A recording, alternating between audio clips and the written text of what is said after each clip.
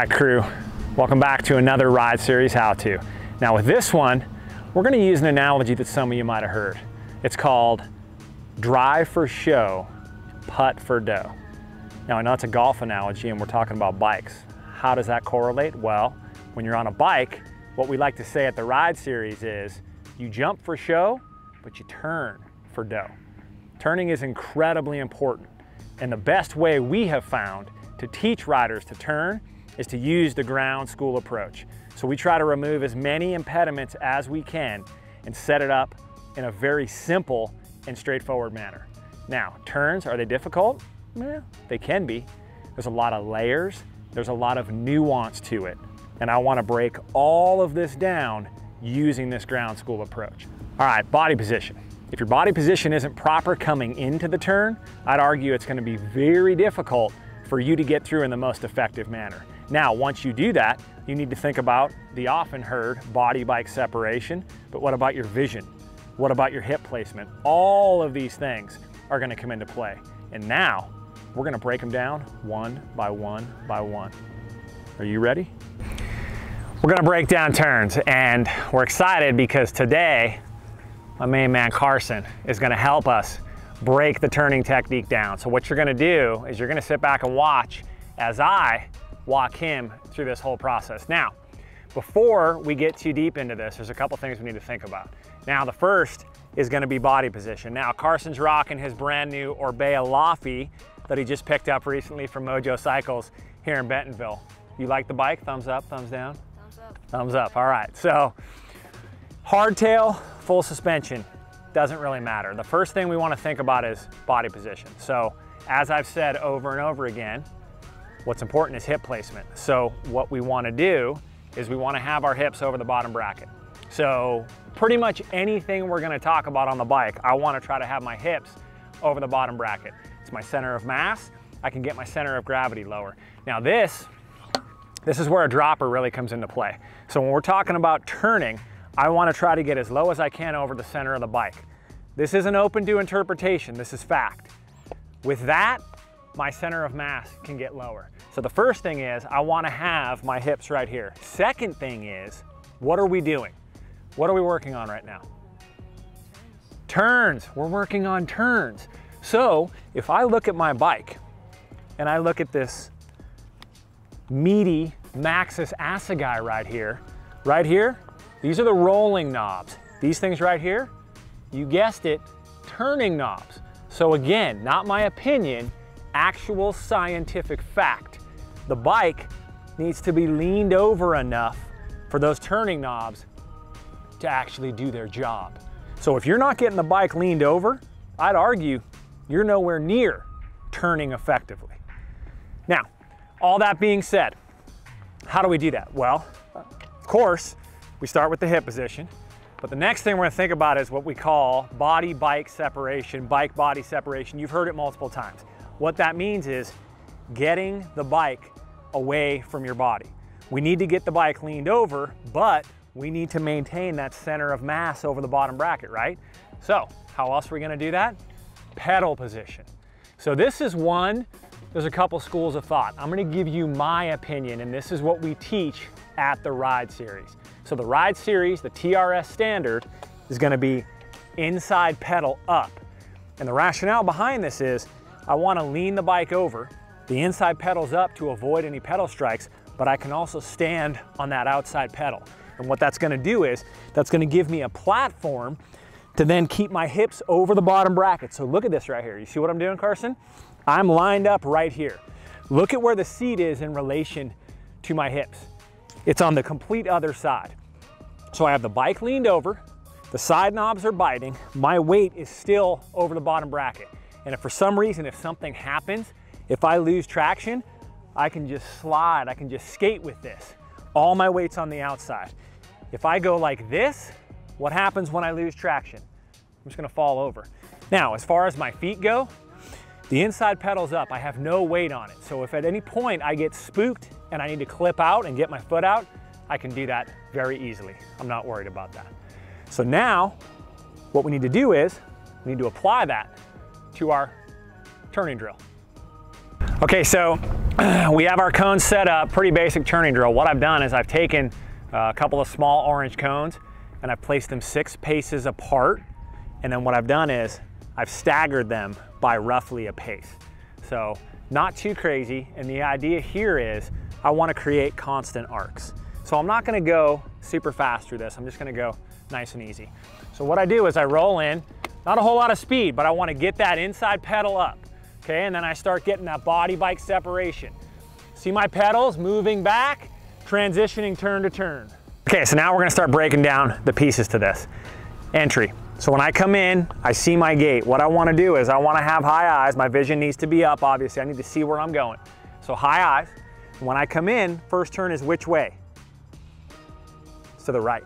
So if I have a right-hand turn, what I'm gonna do is I'm gonna come in and I'm gonna lift that inside pedal up. So you're gonna come in, you're gonna lift the inside pedal up. I'm gonna be ready.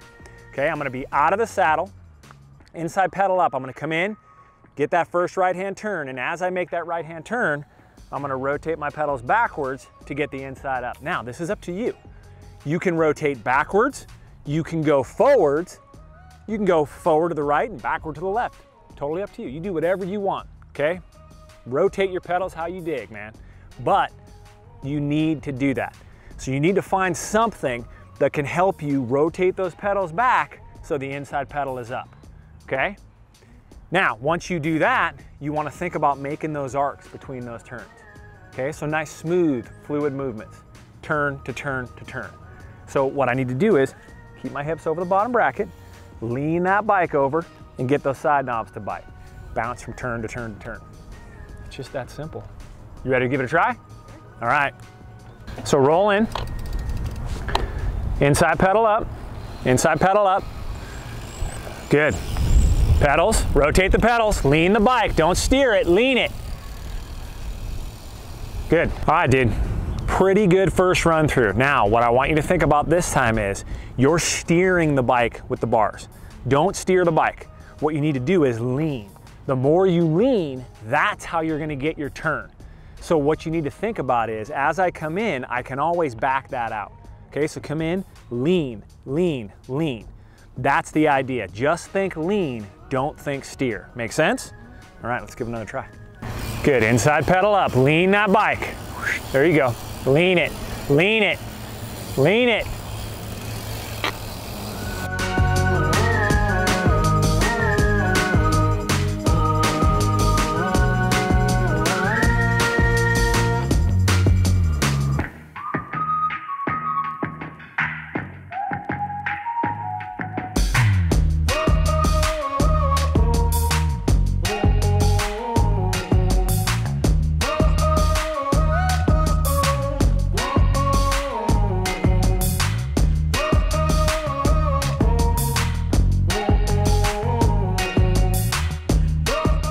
All right, doing good, showing some progress. Now to reiterate, a couple different steps we're looking at here. First is pedal position. Okay, so we need to get that inside pedal up. Doing really good with that. Finding the way to rotate, if it's forward, if it's back, doesn't matter. Now we want to think in this scenario about making those constant arcs. So the idea here is to teach people what you want to do is get the bike leaned over, get that bike body separation. And we do this with these constant radius turns. That's where the arcs come into play. So the idea is don't steer like this, lean. The more you lean, the sharper you're gonna turn. So you slowly build up to that. Now at the same time, you need to think about your ability to move the bike side to side. So if I'm hips over the bottom bracket in that neutral position, I have the most ability to move the bike. What starts to happen is people, they creep their hips back. The more I creep my hips back, the more I unweight the front tire, which is the wheel of influence, and I don't have the ability to get traction up front. So it's very important that you think about all these things. Now, another piece of this equation is to think about stem length and bike setup. So not a lot of people think about this. If you're washing out in turns, it might be you don't have enough stem, you don't have enough weight forward. Maybe your stack is too high. Maybe if you go a little bit longer stem, you'd go from here to here and you'd get more weight out in front over the bike. Make sense? All right, let's work on it a little more. There you go. Okay, layer on top of layer on top of layer. So what we've done now is we're still working that body bike separation. And the idea is to explain, you're not gonna get better turning the handlebars, okay? The steering input, it's not gonna come from that, it's gonna come from leaning the bike. The more you lean the bike, the tighter it's gonna turn, and we're gonna show you, we're gonna do a little experiment. So I'm gonna come through, and I'm gonna come through this last turn, I'm gonna make a constant radius turn, which means I'm gonna give it input, so lean the bike at a specific angle, and follow that all the way around. What Carson's gonna do is he's gonna drop the cone on that white line where my tires come through. Then I'm gonna go through a second time, and I'm gonna start that constant radius turn, but what I'm gonna do is add in a tiny bit more angle, and you're gonna see the outcome. You ready? Okay, I'm leaning the bike, ready? Go ahead and drop it right where I went through. Okay, now I'm gonna go through again, I'm gonna add in some more input. Inside pedal up, working through the gates, inside pedal, more angle. So more lean on the bike, much sharper radius with my turn.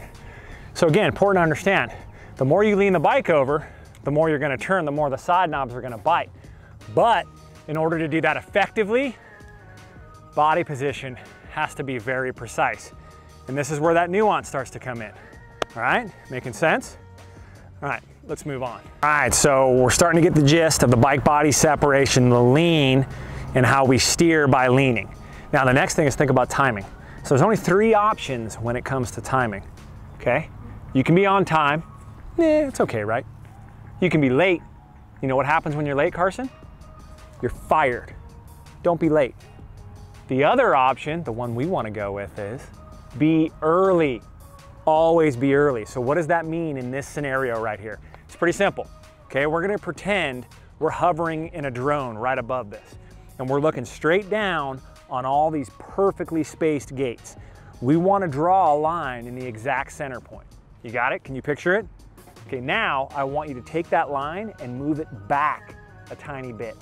We just became early.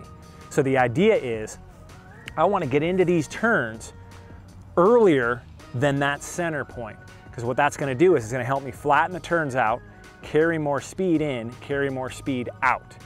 It's also the safest, because if I have a problem mid-turn and I lose traction, I don't slide out and go right into a tree. Make sense? Here's what it looks like. Okay, so what does early entry mean? Well, first is we wanna use all of our trails. So the way we have it set up, the cones are spaced about, let's call it 4 feet wide. So if I'm coming in and I'm making a right-hand turn, well, what I wanna do is when I set up, first thing is obviously my eyes are way up, but I'm gonna set out as far left as I can.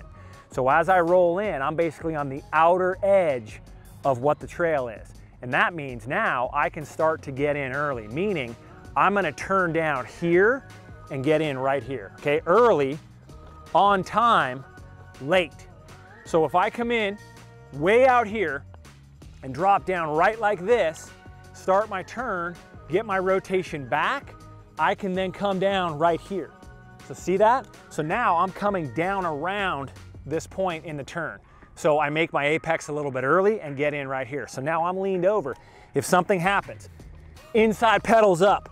Okay, I got the bike leaned, hips are straight over the bottom bracket. If I lose traction right now, what's gonna happen is the bike will slide out, but guess what? I can still maintain this turn if need be.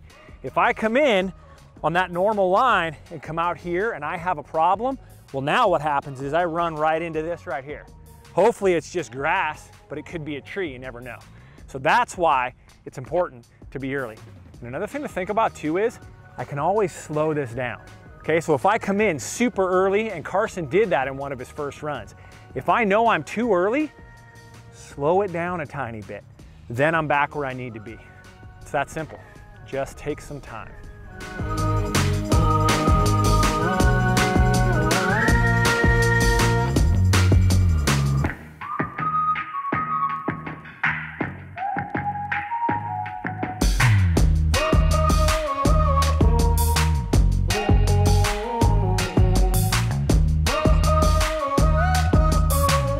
Okay, nice and early. Turn in, turn in. Good, inside up, inside up, inside up. Nice.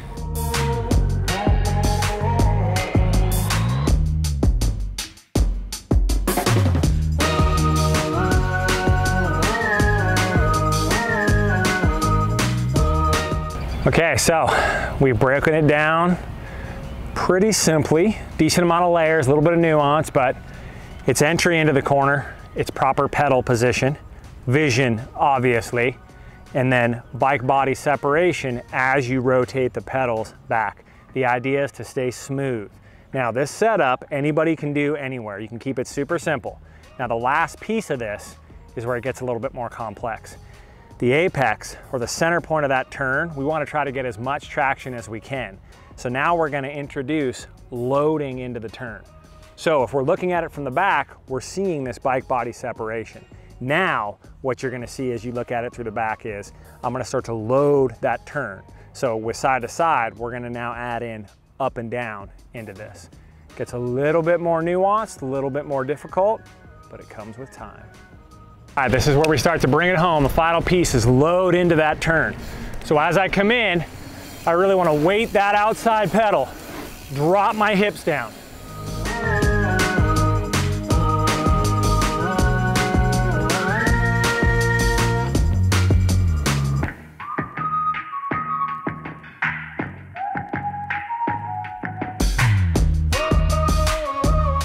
All right, there you go, another how-to in the books. Hope we got turns broken down pretty simply for you. It's not easy. It's gonna take some time. Try to rationalize everything that's involved. Think about the steps. Find a spot where you can practice, and you can start small in a parking lot like this. Drop some cones, drop some water bottles. I like to start roughly 6 paces apart, staggered a little bit, but that's how you can make it a little bit more difficult. Tighten them up, stagger them a little bit more. Either way, it doesn't matter. After that, you bring it back over to the grass. So the things to think about, obviously vision. You gotta look ahead. The further you look ahead, the slower things are gonna come at you. Second is pedal position. You gotta get that inside pedal up and really work on that transfer turn to turn. The next point, body bike separation. You gotta get that bike leaned over. You wanna have your hips on the other side of the seat. You really wanna get those side knobs to bite. On top of that, it's just nuance. You know, the timing, loading in mid-turn. It's things that will slowly come. But what I can tell you with an almost certain guarantee is you'll never master turns. That's part of what makes them so fun. Now, I'd love to see you at a Ride Series MTB Skills Clinic, because using the ground school approach, we really focus a lot of time on this movement, and that instant feedback is absolutely incredible. Really helps you make progress in the moment. But if that's not an option for you, there's still hope. What you can do is click the Patreon link down below. We actually have a level where you could submit a video of you doing turns, drops, lifts, heck, even jumps. And what I'll do is I'll take that, I'll break it down and give you as much feedback as possible to help you progress remotely. So on top of that, if you want to rock one of these cool shirts or maybe even an RD hat, the link down below to the store where you can score that merch. Also, you're going to get the opportunity to grab a limited edition monthly RD shirt. So keep your eyes peeled for that. Now it's time for Carson and I to go hit some more practice on turns. So Carson, there's only one thing left to say, bro. Peace out, dumpers.